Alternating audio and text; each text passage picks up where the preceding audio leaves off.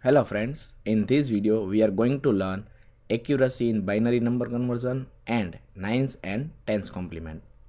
The first section covers accuracy in binary number conversion. We will see this topic by taking one example. In this example, we want to convert 0.252 to the base 10, that is decimal number, to binary with an error less than 1%. So what is solution for that? First, we will focus on this percentage error.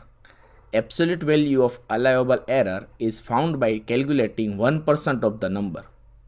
1% means 0.01 into that number 0.252 will give us 0.00252 in decimal. So absolute value of allowable error is 0.00252.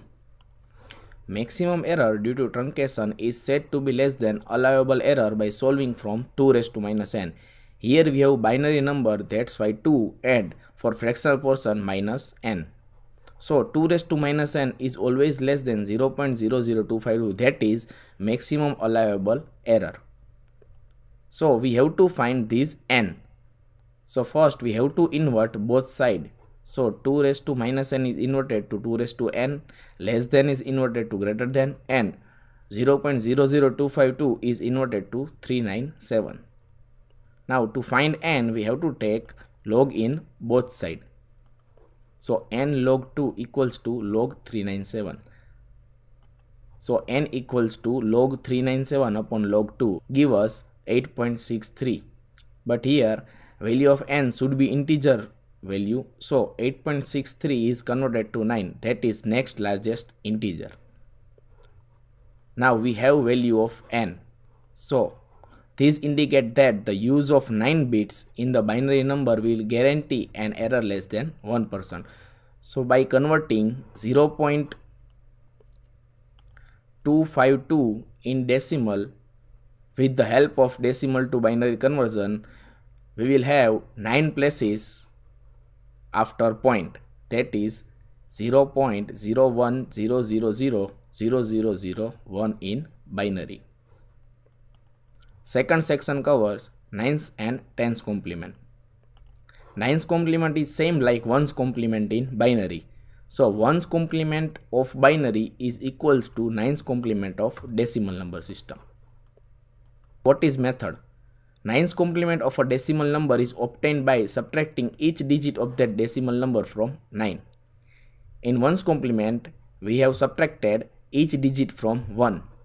So let us take one example. If we want to find 3, 4, 6, 5's 9's complement, then we have to subtract each digit with 9. So 9 minus 5 is 4. 9 minus 6 is 3, 9 minus 4 is 5, and 9 minus 3 is 6. So 6, 5, 3, 4 is 9's complement of 3, 4, 6, 5. Let us take second example with some fractional portion.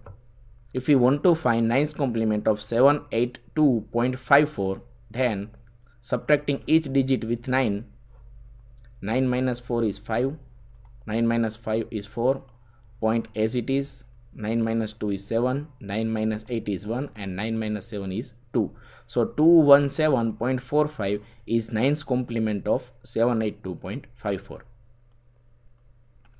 For 10's complement, same like 2's complement in binary, first we have to find 1's complement and plus 1 for 2's complement. So in 10's complement, first we have to find 9's complement, then add 1 to that answer. So 10's complement of a decimal number is obtained by adding 1 to its 9's complement. Let us take one example.